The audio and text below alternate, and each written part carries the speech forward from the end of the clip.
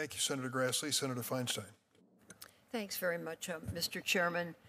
Justice Kahn and Ms. Rickleman, early in your legal careers, you both served as law clerks. Justice Kahn, you served as a law clerk for Judge Peter Dorsey in the District of Columbia, and Ms. Rickleman, you served as a law clerk for Justice Dianne Feinstein on the Alaska Supreme Court and for Judge Morton Greenberg on the Third Circuit. So I view this experience as very valuable for young attorneys to learn about the process of law. So here's the question. Beginning with Justice Kahn, what lessons about judging did you learn from those experiences serving as law clerks? And how would you take those lessons with you in your own judicial service if you're elected? Thank you. Rickleman, why don't we begin with you? Thank you so much, Senator. I was so privileged to work for two different appellate judges.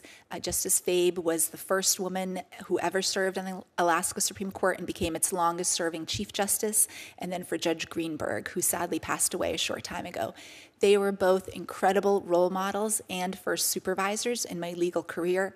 They remained mentors. I kept in touch with them and spoke with Justice Fabe again just a week ago. They were kind, respectful, hardworking, and cared deeply about the law. And in every single case that I worked with them on, I knew that they looked at the record and the law fairly and impartially, and they became wonderful role models and gave me great confidence in our legal system. Thank you. Please. Thank you, Senator.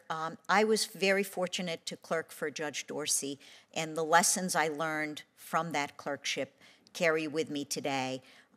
Lessons of looking at each case with an open mind, listening to the parties, treating everyone, whether it was litigants, lawyers, court staff, everyone equally, and reaching decisions based on the law and the facts of each case. I carried those lessons with me. I tried to instill those lessons in my own law clerks and talk to them about my experiences and hope that they will take away from clerking with me those same lessons and experiences.